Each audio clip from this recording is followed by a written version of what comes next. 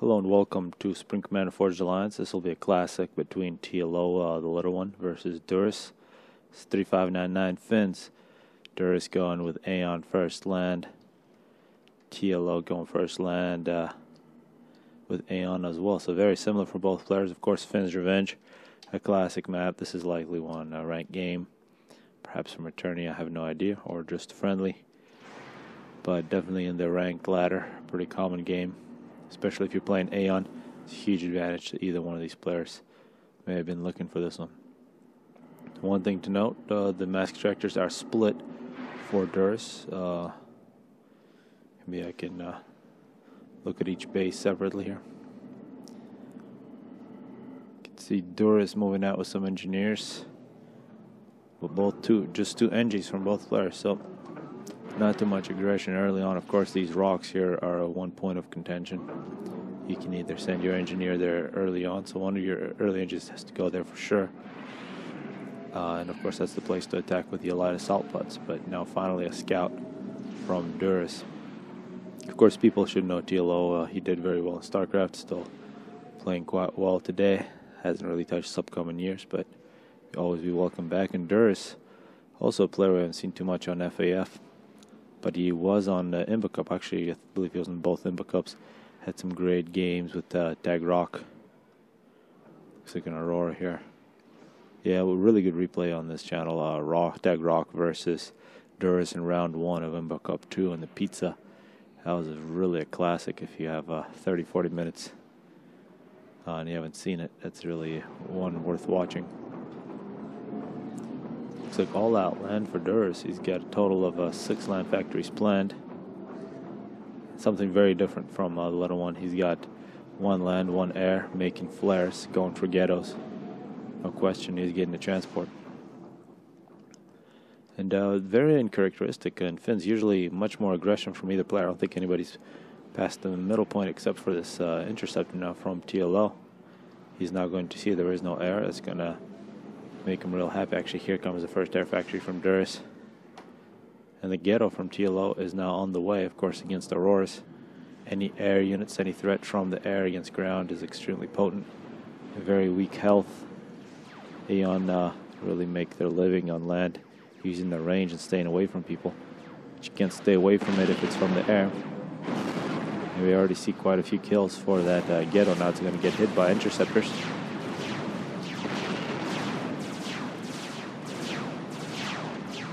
It's going to be a tragedy unfolding before our eyes here. Yeah, those flares did not make it. At the same time, we do see Duris attacking in with his Auroras. Just made it straight across the pond. That's one advantage Aeon do have, the floating units. 2 ACUs looks like really far away from each other. TLO now moving into the middle. While Duris much more aggressive with the ACU already. Basically in reach of Little One's base. He may have to start making point defenses or he'll be in danger of losing his starting position, which should be pretty much game over. We're now seeing TLO in a very similar position to Duris, making his way forward. Looks like in a second ghetto now being assembled by TLO. Feels like he has air control, which is not obvious because there's now 3 versus 2 battle in terms of interceptors. He's got more empties coming. Looks like interceptors are going to focus on the ghetto, and that's going to cost them air control, but the ghetto might just die there. That'll be the second one. That's a total of 12 flares. And that's tragic there. The second ghetto not nearly as good for TLO. Now TLO getting pretty close to Duris base. For Duris with massive land production. Does have the units to defend, also with a point defense.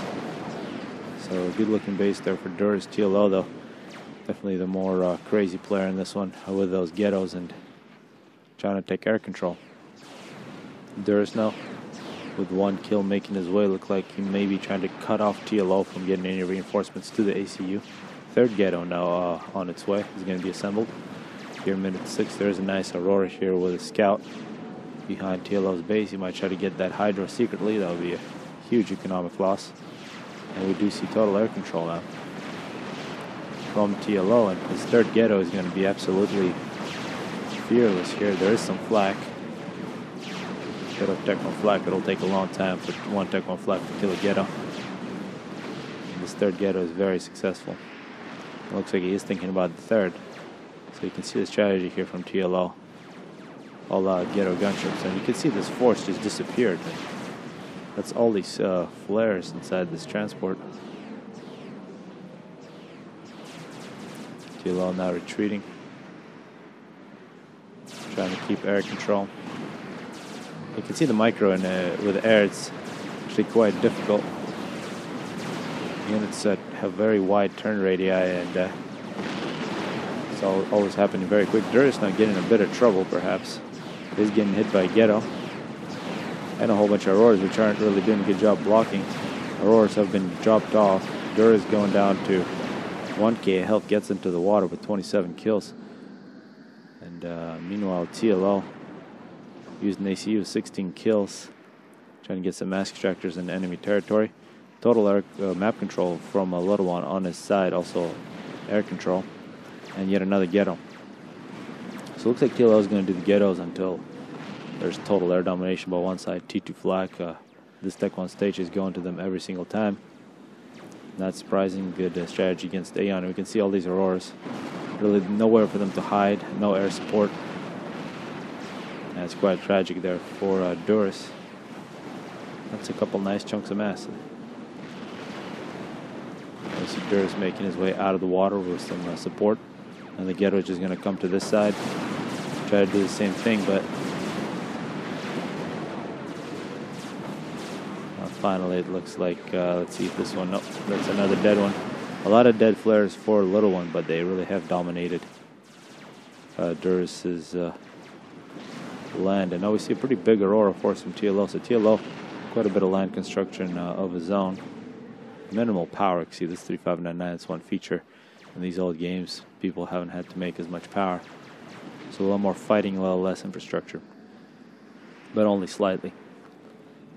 Now we've seen Duris on a simultaneous assault on two sides. Looks like he may be a little more cautious.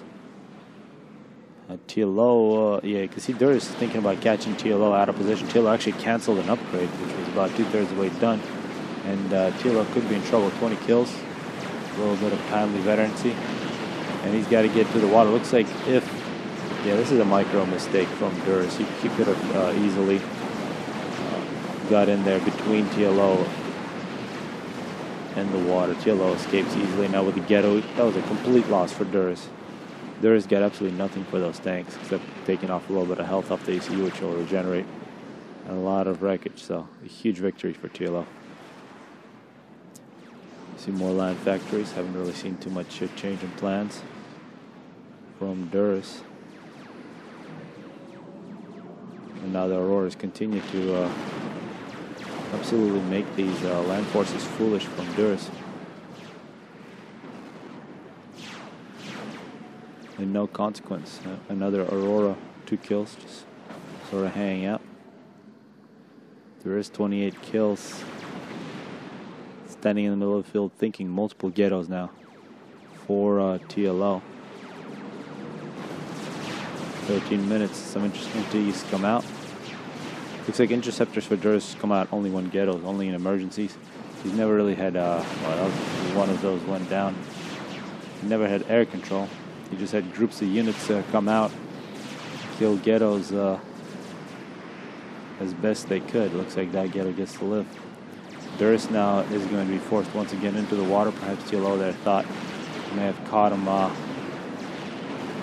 guard, but Duris retreats very well. And another force. Now this force is about 50-50 flak Aurora. So here the ghetto might not want to fly. You can see how quickly it died. So Tech 1 anti-air worked, but of course now with land, TLO is definitely going to have advantage with only having Auroras. So even though the numbers might look even, it's this force from Duris much weaker. And Duris, maybe surprisingly, is trying to hold on to map control here. He's nearly 50-50, and there's quite a bit of wreckage on his side. So if he's able to get air control, and actually one big thing, a submarine from TheLittleOne, so we're seeing Navy. Actually Tech 2 Navy from TheLittleOne. That's a big mass investment. TLO feeling that he has the advantage to do something tricky. And of course, this submarine will now take the option from Duris to run into the water. Duris now in full retreat. TLO attacking in multiple fronts. Looks like he wants to use his ACU to force Duris to retreat a little further. And also pretty big assault on the other side, but looks like the numbers are quite even. Duris now really forced back into his own a quarter of this big island. One thing to note, nobody's tried to go after these islands on the side. Might be a bit surprising. And it looks like this is not a getter, this is just Auroras on a transport. And those Auroras made a big mistake getting put on a transport. It was a waste of 6 Auroras on a transport. Now we're going to see the sub make its way around. It's going to try to get some intel perhaps. And yet another ghetto on its way. This is over 10 ghettos now. We can see recycling of mass from TLO, getting about 250 mass. Actually 480 exact. And this is a destroyer from TLO here, minute 17. He is making a pretty big gamble. You can see he's put so much eco. He has actually lost air, which has been really his key method of containing Duris. Of course, now he does have a good land force of his own, and he is going to have this navy. But in terms of land, it's actually quite even.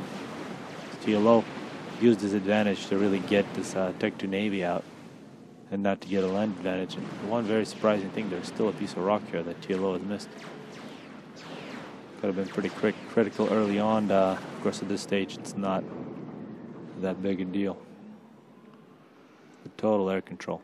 And we're seeing some flak coming out from TLO, so that is going to weaken his forces. Duris actually beginning to make some sort of a comeback. It's 2 Auroras, a whole bunch of flak is beginning to encroach on TLO's territory. Now we see a fight that can only happen in Aeon versus Aeon. In the middle of the pond, and actually Duris just lost his entire force, and he's just got his ACU. No capability for torpedoes inside that pond for TLO, so Duris is going to be safe. This is interesting what that Aurora force is going to do. Trying to stay off radar, and this destroyer is nearly finished. And once you get a Tech 2 Navy here against the no Navy, you pretty much have won. Unless, of course, the other player has really strong Tech 2 air. That's, of course, not the case. Duris here really close to dying. That was a nice overcharge, 52 kills. Gets into the water just in time. And here comes the destroyers. Also some shards, some anti-airships, Tech 1 anti-air. Still no kills for the Exodus class destroyer. These Auroras could actually do quite a bit of damage against that naval factory. The destroyer, though, is well on its way. We've also seen bombers from Duris. And Duris, using his air advantage, is beginning to push TLO back on land, but he is going to be very disappointed when he sees the destroyer. May have already seen it when those Auroras attacked.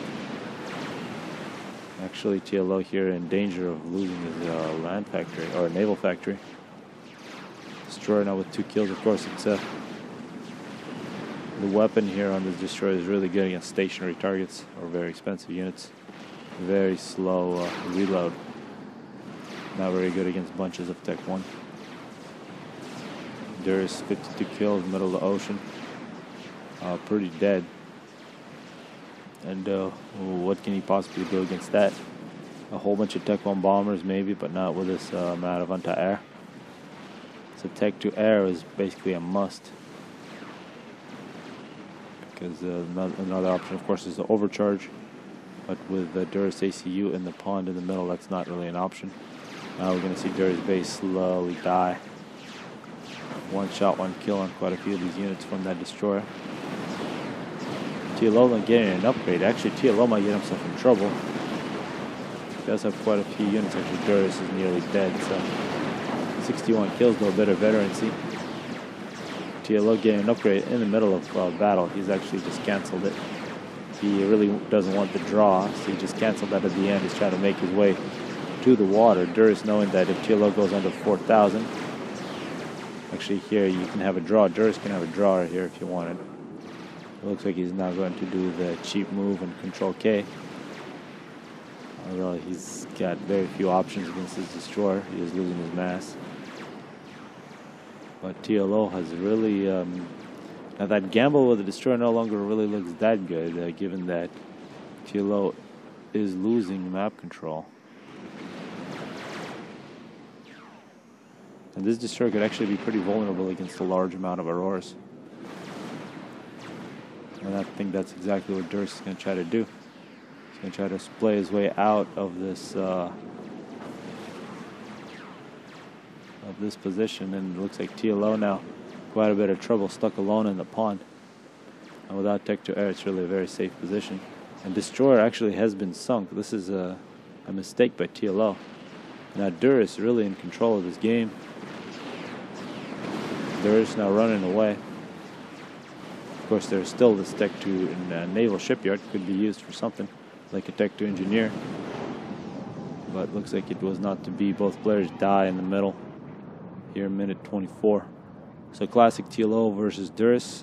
Hopefully people enjoyed it.